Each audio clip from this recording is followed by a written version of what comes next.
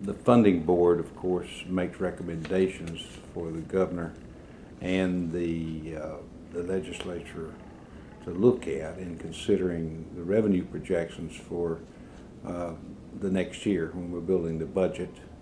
And the funding board has recommended what I believe to be a very conservative growth estimate of the state's economy for 2013, and somewhere between 2.5% and 3.5%.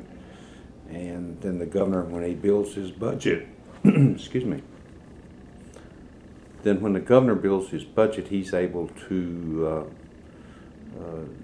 take a reasonable approach to what revenues he wants to put in the budget to spend.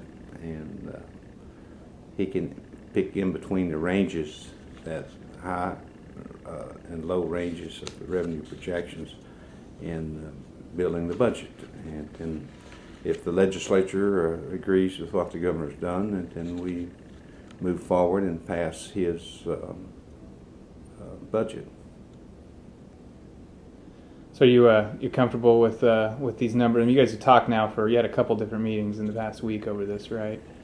Yes, we had one last week where we heard from, I think it was 4 economists on how they see the growth of the economy in the coming year, and they were more optimistic than one might have imagined, given the talk and all the negative talk you hear about the economy in the country.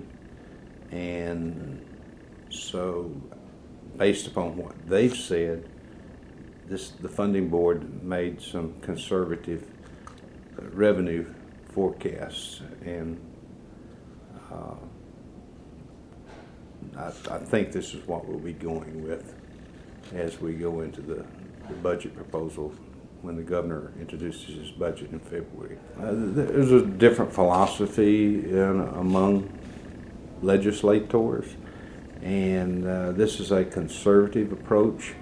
We did, as I pointed out, our revenue growth was actually above the estimates used in creating the current budget we're in. I'd much rather have money left over than trying to cut programs and grapple for whatever you can do to survive, than to be over optimistic about your revenue growth. And it's just a point of preference in when your philosophy in creating a budget.